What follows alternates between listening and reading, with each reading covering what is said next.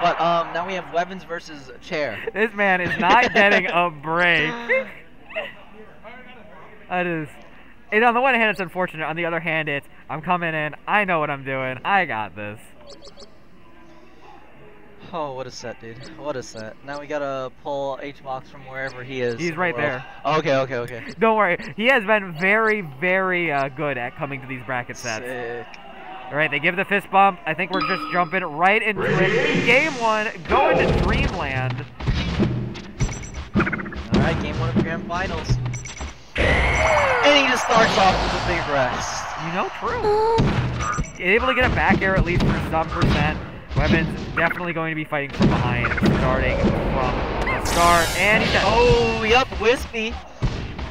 God. And an unfortunate fastball as well. Went a little too low on the stage. Oh, yeah, shield poke a little bit. H-Puff forward smash in neutral. Only gets down to the game.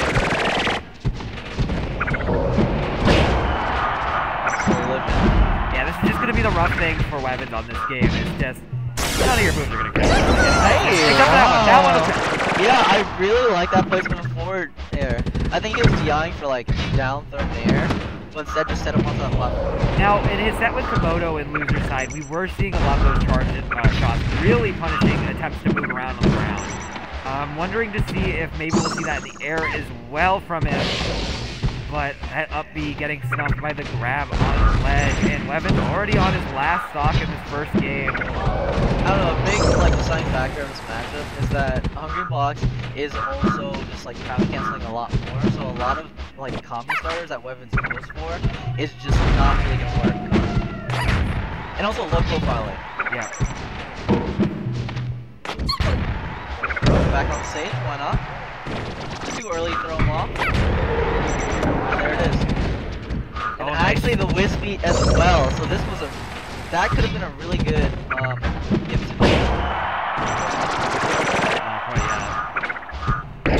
Oh, but the catch there. Those charge shots, 2 for 2 right now on stock taking in this set. Yeah, that's way too low percent. Wevans was trying to react to like a 10K scenario, but that's so early. That's just not gonna happen. Yep, was just trying to look profile. It looked like he was almost looking for rest there, but Wevans just wasn't biting. That going a little too far, and he goes, you know what, I missed the charge shot, I'm done here. Meet me back in game 2. Survival. Right back, okay? Ready? I don't know, man. You know, I think he's feeling pretty confident in those charge shots. I think if as long as he stays pretty consistent with those, he'll be perfectly fine on the stage. Oh yeah, they're great for sure. But I think it's also like resetting neutral, just knowing when you have to back off. Because when Hungrybox is in your face like that, he's completely like scrapping. Yeah. So maybe just play a little bit more zone, you know?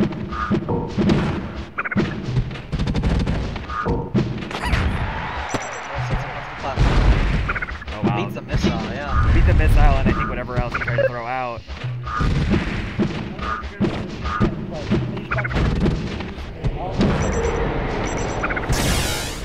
Really? Okay. We are getting word from Romeo that H-Box recently lost to Morse Code to Samus in a net play tournament.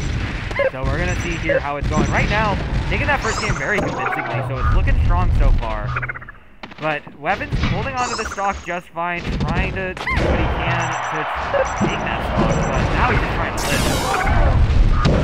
It's interesting to see how, like, because he, like, H-Box is a lot more comfortable in that, like, magnifying glass level, and he just goes out there wherever you're gonna be, because there's, like, typical drift hits. When Komodo was fighting against Wevans, he was definitely having a lot of hard time edge guarding, but he was mostly doing it super close to stage. So when he was hitting him with moves, they were popping him not too far away, or they were popping him into the stage and setting up for its own thing. He tried to do I think he expected a forward edge. Yeah. Oh, okay. That makes sense. Yeah, Wevans does have a bit of puff experience, but both players, even at 3 stocks apiece, and Wevans is slowly showing that experience right now, getting a lot of that damage. Those pop-ups doing damage, but not quite secure into stock just yet. That blast zone is very high. Still hits it up air regardless. Doesn't go. Not deep enough. Wevans able to make it back, but those drills tries to wait out for that F smash.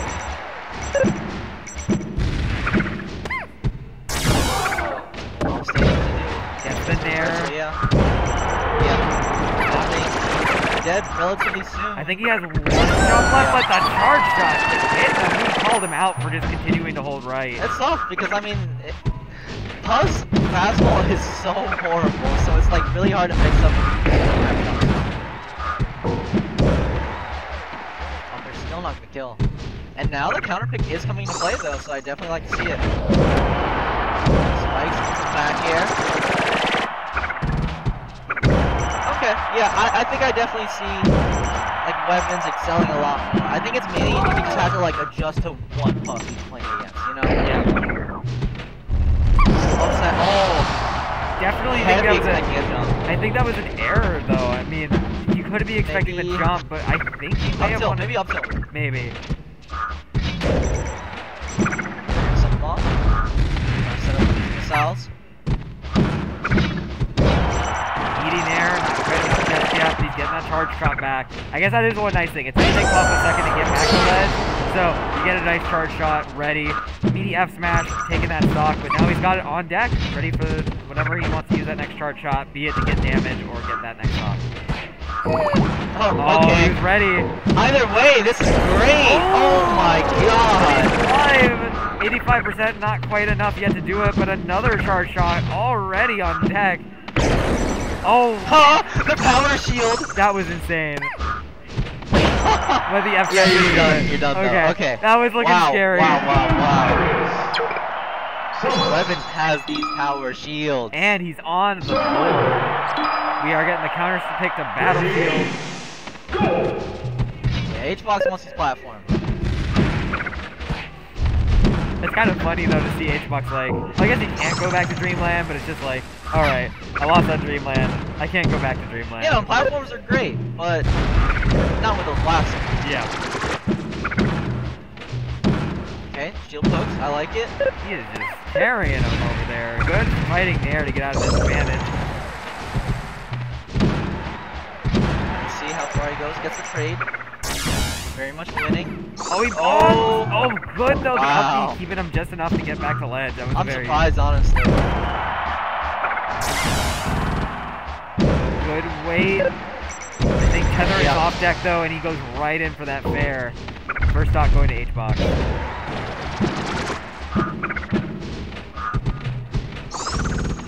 Okay, what's the punish here? He just waits. He just waits because he knows it just barely has any end lag. So he just waits for like a drop down. Yeah, no need to be super committal. You have time, you have the lead. He's working those back airs, getting those percents, making them work. Bro, what went through H-Box's mind? Let me just yeah, it just worked. But unfortunately, the charge shot there interrupting it all.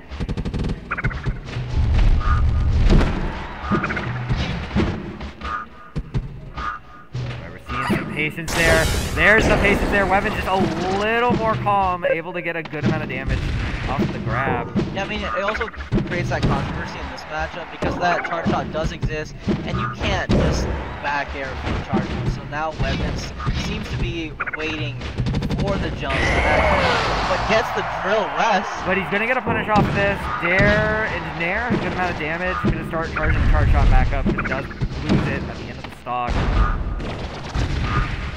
This guy, like, dare rest. Yeah, definitely not the decision. Yeah, it's not the safest thing as well because you're really gonna hope that your opponent doesn't like SDI it too much. Literally. Well, we're seeing them come out. Dare loops. Oh my god, I love to see it. Trying to call him out, but H-Box standing firm, staying in that shield.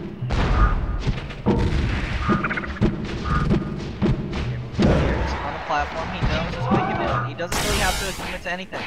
Up throw, back throw, okay. That was like hell mix. It's like I can do a couple of things from this position. Yeah, and he does the one that works, so that means he's doing good. Up air, almost enough to kill. Little more, and HBox will get that. We're seeing all these bombs being dropped. On the platform a little bit here. Nice pressure from Wevans. Let's lose the charge shot. Not quite able to get a hit yet. Good recovery from disadvantage. The fair, the only thing that could really catch him and sending him back to stage. Oh yeah. But good challenging back there. HBox just continuing to stay constantly around him, not giving him a chance to breathe. Ooh, look at the spacing, man. Spacing's like immaculate right now. Yeah. Because he's just weaving around Wevans' hitboxes so well.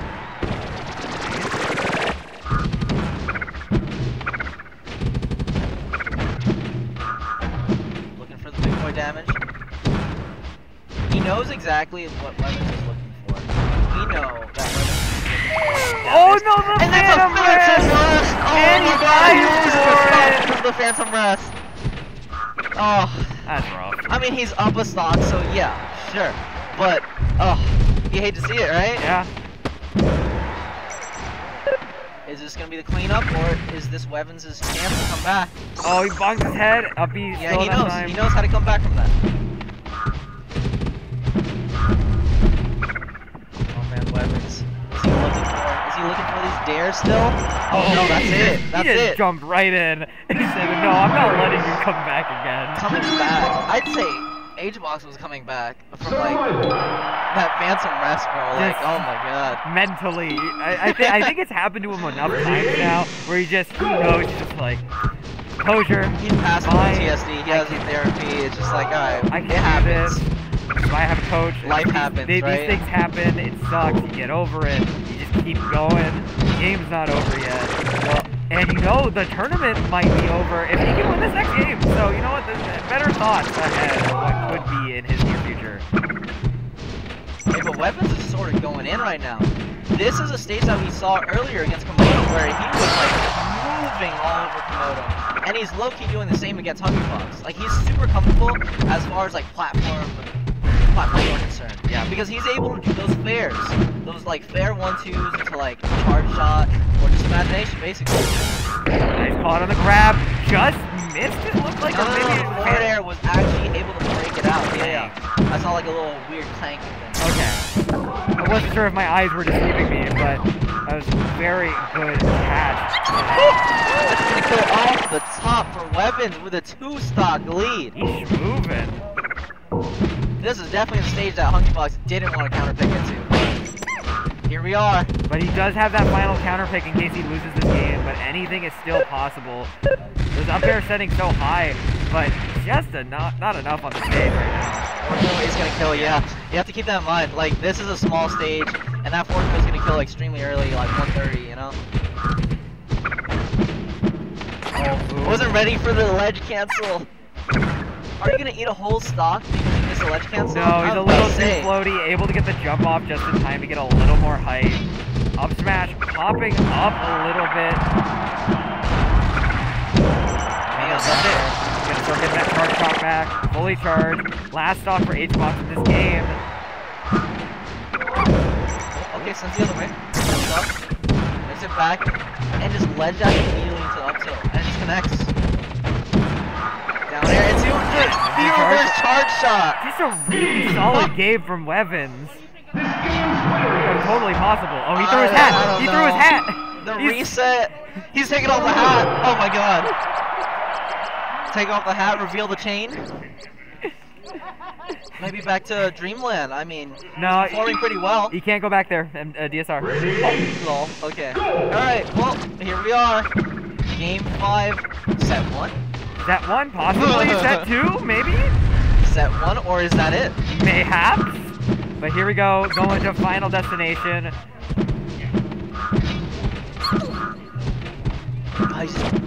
Now, it's so funny, because, like, earlier Hungrybox was, like, dancing all over Wevans' shield, but now, Wevans is able to put on that same pressure.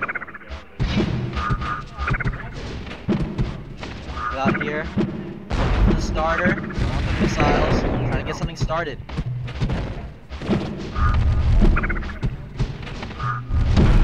Oh, yeah, maybe wrong aerial.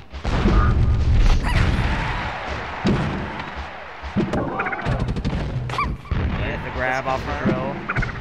Going for the low recovery, able to get the up B in time. Triple there. Gonna send. Yeah. Yep. Yeah, go for the toss. That almost killed as well. Oh, it's Twitch chat. I would assume they're saying something funny. And you know what? I've just come to accept it. Wevans was in his first stock. Was that not yet? Almost.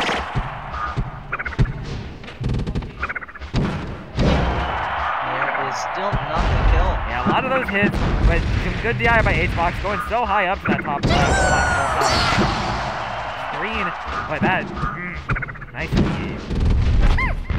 Back throw. Disadvantage stage. Jumps through, and HBox is expecting that jump. Using the fastball to get back to stage, at least reset the tether. Keep following. Almost. Just had to reset jumps a little bit and gets the trade into the kill. Trying to get the Nair to do some kind of defensive maneuver, but just not enough. HBox is looking very comfortable in this game 5. Now it's looking like it's his, low-key, but I mean, there's still good stocks to work with. Trying to put up that wall, but honestly, HBox is fine. There's no need to actually commit too hard. Spike gets in there. Alright. Kick in. Up smash. What? Okay. I was like, maybe a rest from here? No clue. Down throw, just missed the charge shot. Sure, just charge it right back up, do it again. Oh yeah, we'll take it. He just kind of rewinds the record just a few seconds to remember what the sound was. Just had a little crack in there, had to make sure it was right. Even stock game, 72% on Wevans, playing a bit more calmly. HBox trying to keep away with those back airs. It's almost strictly back air. 81% of like strictly back air. Yeah. Good walling tool, you mix it up, go in, no, he's good, he's got his jump, but can he get back? Yeah, no. He's so consistent at those because he just knows like the distance of the bomb jump. Oh, nice follow up there. 49% on HBox. Right in there. Pushing forward.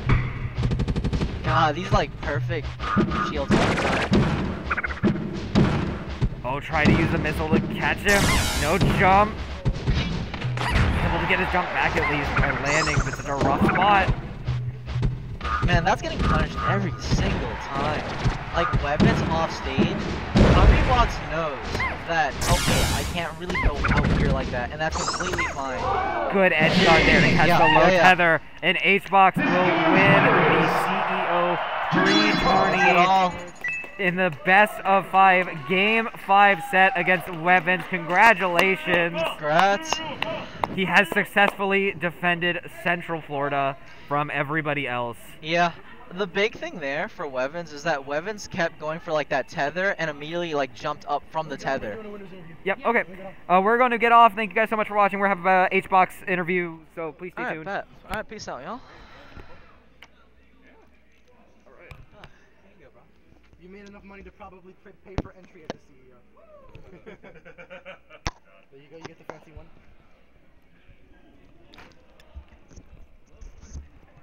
Alright, what a bracket it was today here at SOAR Summer 2022. He's trying to get the hat on. I'm here with Juan Hungrybox de Biedma, the winner of SOAR Summer 2022, and could very possibly be the winner of CEO this weekend. How are you feeling after this tournament about CEO? Good. That was, I don't usually have a Samus taking a game 5, but everyone's stepping it up with their character like so much. It's just like I'm not surprised of anything anymore. I could have like a Link taking a game 5 at this point. I think someone did actually on stream today. So oh my gosh. Like anything could happen, and this game is so just engineered to the point where you just have to be ready for everything. So he destroyed me on the triplats, so I just have to kind of like readjust and readapt. Yeah, and you know, you're kind of Mr. Florida at some, in some respects. You've been, the best player in the world, obviously, but when people think of the state of Florida, they think of the green bandana on the puff.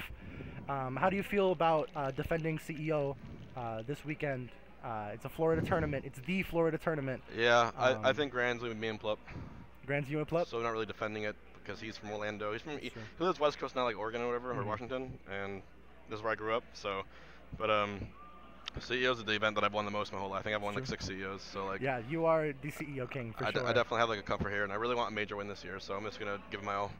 Should be Yeah. fun. Yeah. And of course, the storyline right now is Slumpbox into Godbox, you know, and I think we definitely saw Godbox here today, you know, tearing through winners bracket.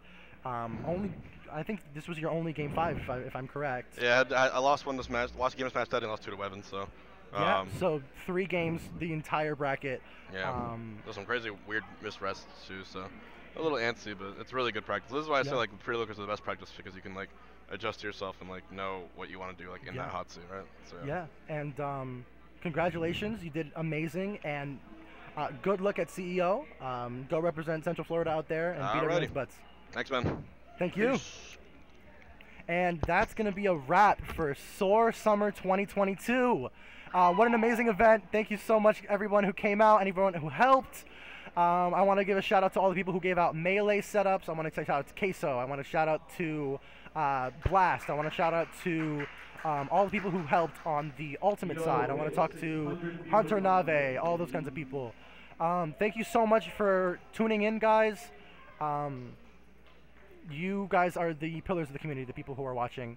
And yeah, tune in September when we have the next one, SOAR Fall 2022. I'm sure you'll see it everywhere. But besides that, I'm Romeo, and I'm signing out. See ya.